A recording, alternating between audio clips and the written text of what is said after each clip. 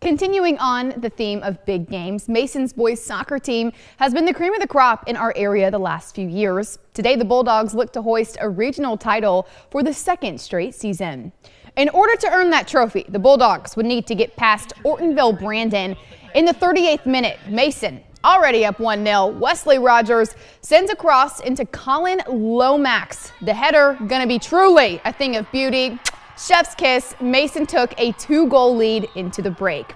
In the 62nd minute, Brandon with a response on the corner kick. Tristan Groom sidekicks it into the bottom corner. Brandon pulls within 1. You got to see this next play. In the 68th minute, the Brandon defense clears it, so they thought. Brandon Nate comes in full speed, just drills it.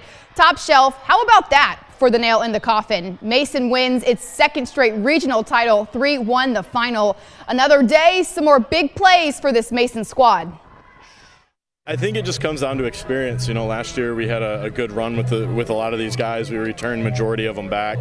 So I think experience has a lot to do with it. But at the end of the day, these kids just, they want to win and they want to, you know, work and be ready for these moments, and they've done that. And it's going to be another crazy game with a rematch of last year in the same exact spot. And playing them up in Traverse City, we knew that it could have been the same exact thing and seeing them again in the state semifinal. So it'll be a very big game, and we're ready for it, and we know what to expect. We know how hard of a game it's going to be.